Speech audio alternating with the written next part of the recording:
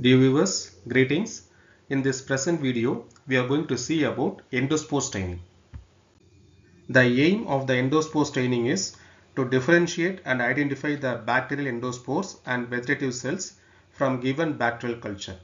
Endospores, in adverse conditions like nutrient limitation, extreme temperatures or dehydration, some bacteria like Clostridium species and Bacillus species produce the endospores. Endospores are metabolically inactive structures that are resistant to physical and chemical damage. The endospores allows the bacterium to survive harsh conditions by protecting the genetic material of the cells. Once conditions are favorable for the growth, spores germinate and bacteria grows continues. The endospores may be spherical, subspherical or oval in shape. They may differ in locations within the cells. There is central location, terminal location or subterminal location, and they may or may not swell the cell.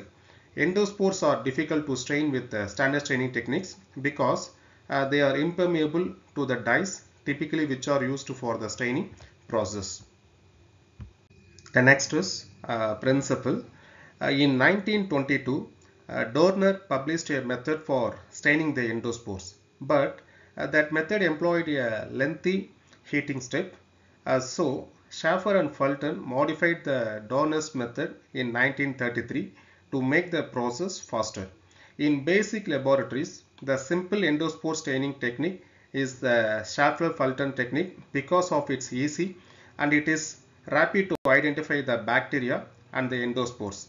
And the endospore staining is a differential staining technique that is used to distinguish the vegetative cells and the endospores. The stains and decolorizers used for the endospore staining are 0.5% malachite green primary stain. The steam acts as a moderant, the water acts as a decolorizing agent, and the safranin acts as a counter stain. And in the endospore staining method or Schaffer-Fulton method, the malachite green primary stain along with the use of steam heat moderant which softens the endospores covering and allowing penetration of the dye into the spores. The malachite green dye binds to the endospores mildly and washed with the water, that is the decolorizing agent, without fixing. It easily washes away, and that's why the application of the steam heat is very important to allow the dye to penetrate the endospores. And finally, the safranin, the counter stain, is then applied as any of the cells which have been decolorized. At the end of the staining process, vegetative cells will be red and the endospores will be a dark green colored structure. The materials required for the endospore staining are inoculation loop, microscopic slide, bacterial culture, 0.5% malachite green dye, water, safranin, microscope and immersion oil. Procedure: clean and dry the microscopic slide thoroughly. Prepare a smear of culture, air dry and heat fix. Place the heat fixed bacterial slide over the screen water bath and then apply the primary stain 0.5% malachite green. After that, allow the slide to sit over the steaming water bath for 5 minutes, reapplying the stain if it begins to dry over. And next, remove the slide from the water bath, cool and rinse the slide with water until the water runs clear.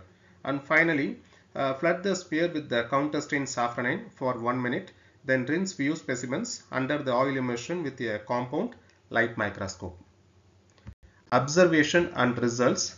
At the end of the endospore staining technique, the endospores appears in green color and the vegetative colors appeared in red color. And this table shows the endospore staining characters of some selected bacterial isolates. The first one is the Clostridium septicum, and it is a thin gram-positive bacilli with numerous ovoid or citron-shaped subterminal spores are present in this Clostridium septicum. The second one is Clostridium perfringens. It is relatively a large boxcar-shaped gram-positive bacilli, and the spores are usually present, but the demonstration of the spore is frequently difficult in this Clostridium perfringens bacterium. The third one is the Clostridium tetani. It is a gram-positive bacilli with a presence of round terminal spores. The fourth one is Clostridium sordelli. It is a gram-positive bacilli with clumps of free spores and bacteria districted with ovoid subterminal spores. The Clostridium tertium, it is a thin gram-positive bacilli with subterminal spores. The sixth one is Bacillus cereus. It is a oval sporoid bacterium and it may be observed centrally or subterminally, and the cells are not swollen in the areas where the spore is located. And finally, Bacillus anthracis. It is a large gram-positive bacilli with the individual cells having square off or slightly concave veins. Often the organisms are arranged in chains that have the appearance of bamboo. The spore stain shows terminal or subterminal spores that do not swell the vegetative cells. Dear viewers, thank you for your support. Thank you.